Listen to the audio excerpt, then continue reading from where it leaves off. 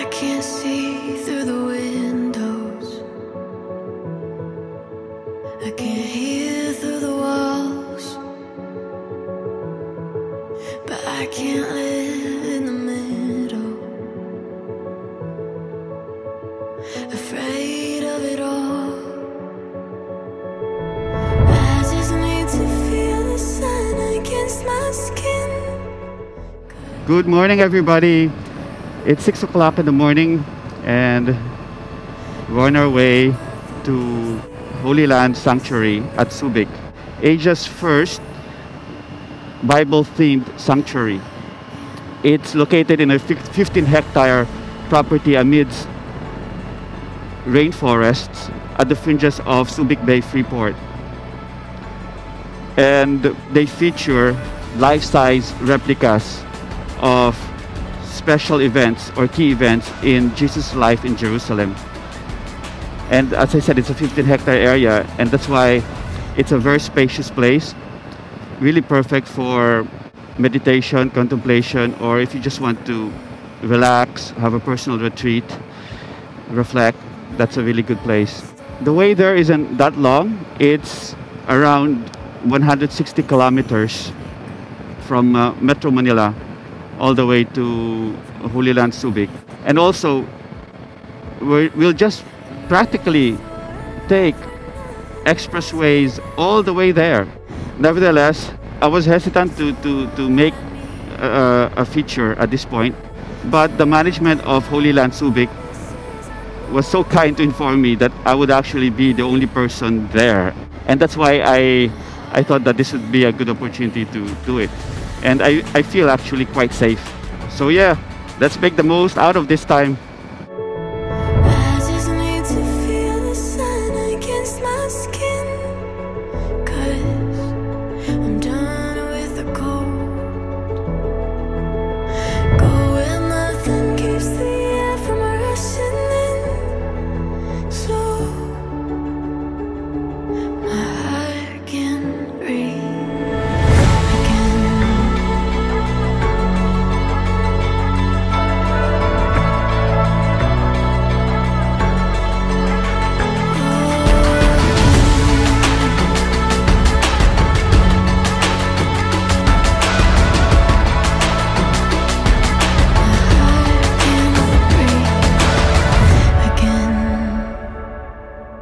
There you go, Holy Land Subic, Sanctuary and Biblical Theme Park.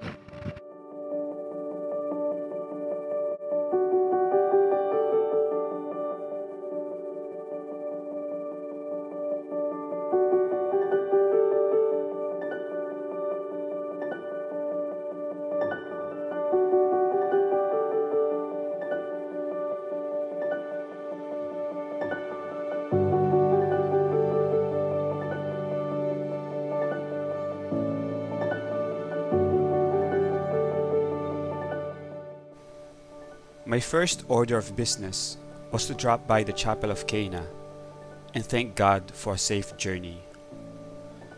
The way I see it, there are 6 major areas in the sanctuary. The first is the welcoming area that includes the Chapel of Cana, the prayer wall, the glorious mysteries, an events tent, the guest reception, and a restaurant which is currently closed. The second area is the Marian Museum that features statues of apparitions, devotions, and titles of the Blessed Virgin Mary, which are officially recognized by the Catholic Church.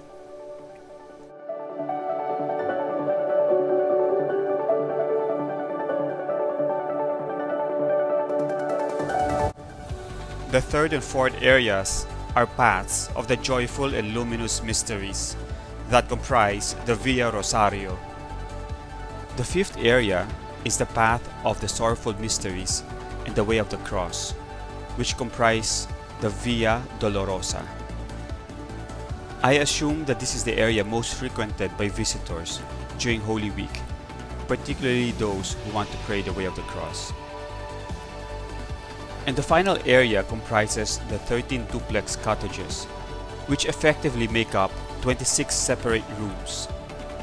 the bishop's cottage, which is basically the suite, and a replica of the Lake of Galilee.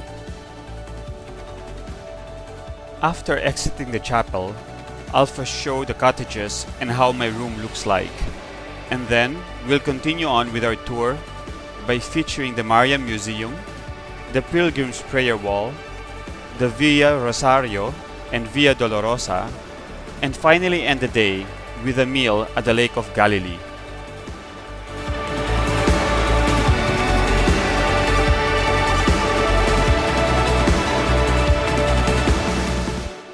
The accommodations were themed as cottages in Jerusalem during the time of Christ, and had verandas that offered a wonderful view of the bishop's villa, the replica of the Lake of Galilee, and the tall rainforest trees of Subic.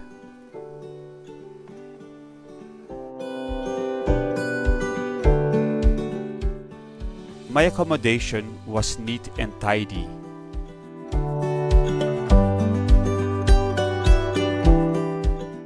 It had water and a kettle, and a desk to do some reflection and writing. The toilet was also impressively large. Anyway, I was still in my riding gear, and so I had to settle in and have breakfast in my veranda before starting my trek. Our next stop is the Marian Museum. So this is the Marian Museum. This is officially called Mother Mary House of Prayer and Museum.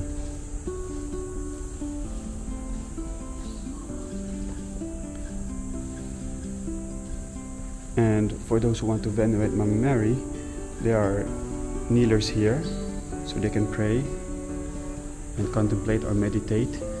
So for example, we start off with Our Lady of Guadalupe here, Our Lady of Mount Carmel, one of my favorites and the favorites of my family, my kids and my wife, Our Lady of Lourdes, Our Lady of Piat in Cagayan, and Our Lady of Kaysasay. For those of you who've been watching my videos, I actually featured the shrine to Our Lady of Kaysasay in Taal. And as you can see, it's actually, each sign actually indicates as well the place where the apparition occurred. This image of Our Lady is also quite famous here in the Philippines. It's Our Lady of the Rosary, more commonly known Our Lady of Manawag. And then some of you would also remember in my west to east journey across Luzon and back, the very first place we actually visited was in Antipolo, and it was the shrine to Our Lady of Peace and Good Voyage. There are actually more on the outer circle of the museum, and it's actually very calm and peaceful out here. I'll just show you how it looks like. So can you imagine if you were to pray or sit down here to just meditate or just reflect?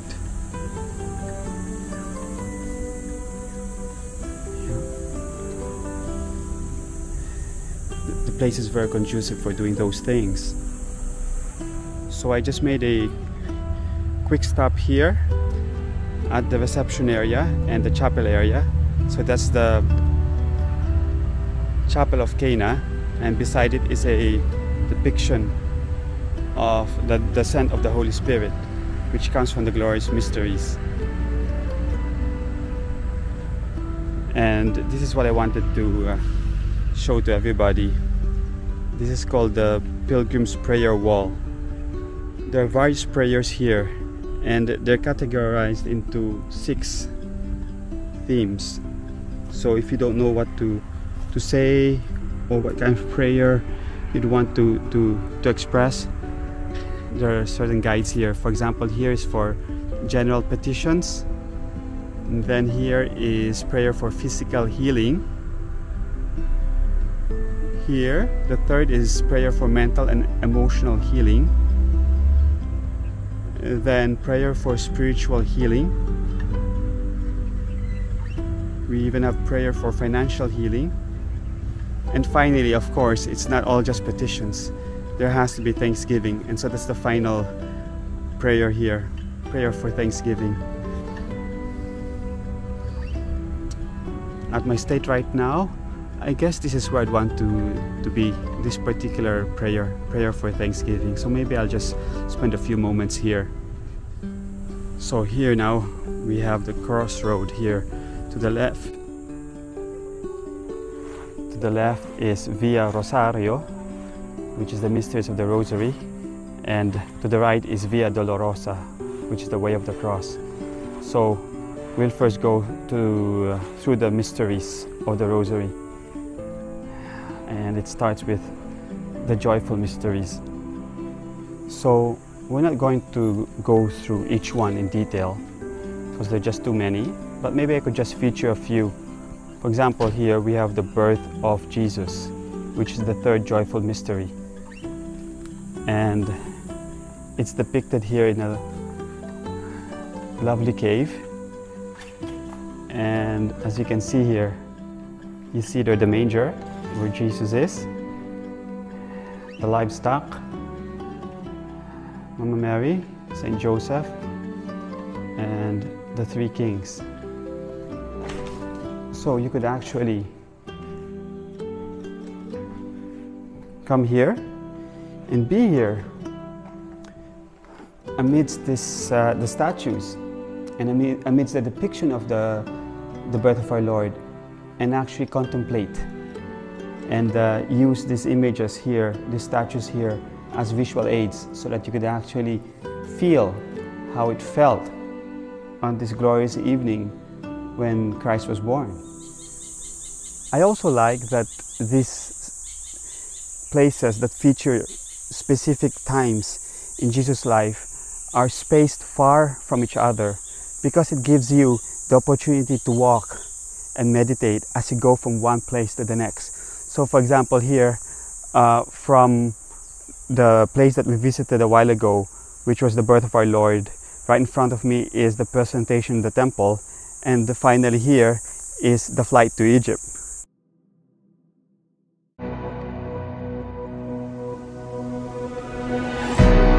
I've been searching for this moment, one that I can call my own. I've been searching for this moment, running free, I'll find my home. I've been lost and I've been broken, holding on to what I know. Let's see if we could actually go up here. This time I know I'll find my way. This time I know I'll find my way. This time I know I'll find my way. This time I know I'll find my way. Countless trails that I have taken, find myself in the unknown. Okay everybody, we've reached the top of the hill, and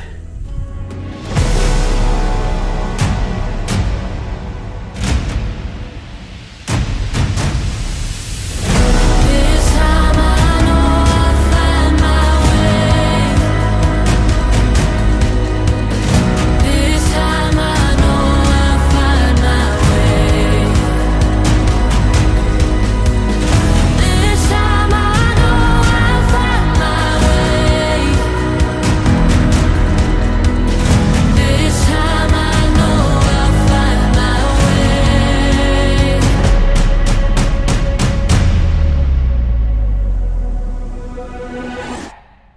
Well, everybody, I'm taking a stroll now to Lake Galilee, and as I'm doing this, I'd like to talk to you briefly as well about the foundress and president of the sanctuary, Mary B. Garcia. The story of Mrs. Mary B. Garcia and the Holy Land Sanctuary is actually a very interesting one, and for me, a very inspiring one as well, because Mrs. Mary B. Garcia actually had this idea way back in 1992, and despite all the challenges she faced, she never gave up on that dream until finally in 2008 she was able to work with the Aita community here to create this sanctuary amidst the rainforest of Subic, right by the Subic Bay Freeport Zone. And then finally in 2012 they officially opened and went fully operational in 2015. Mrs. Mary B. Garcia has actually been battling stage 4 lung cancer for the last 4 years now. In 2017, she was told by her doctors that she would only live for 6 months, but 4 years later, she and her husband are continuously and vigorously working to maintain and improve this establishment or this place. And that's really amazing. And can you imagine, even under the COVID-19 environment, where a lot of establishments are struggling, including establishments like this one that rely on tourism and guests coming in, they still manage to keep it going. And more importantly, they still manage to support their staff, of which around 80 to 90% are people who come from the Aita community in this area. And one more thing that I wanted to mention about this place is the fact that the proceeds, of course after taking out maintenance and upkeep costs, the proceeds go towards supporting a foundation that supports the education of the youth of the Aita tribes or the Aita communities here in this area, as well as other charitable activities that support poor communities. Well, everybody, that was my brief feature of this place, Holy Land Sanctuary here in Subic. It's not difficult to find because it's right beside the entrance to Subic Bay Freeport at the end of the SCTEX highway. I think it's a really good place, not just for those seeking for a spiritual journey or those looking for a refuge where they could meditate and reflect, but also for those who want to understand more the life of Jesus, or even for those like me who've been wanting to visit the Holy Land in Israel but never had the time or the resources to go there. This place actually gives snippets of that experience. Thank you very much to Mariby and Bobby Garcia and to their staff and supporters for never giving up despite all the challenges and despite the severe difficulties brought about by the COVID-19 lockdown. And thank you for inspiring us to keep the faith. Ciao!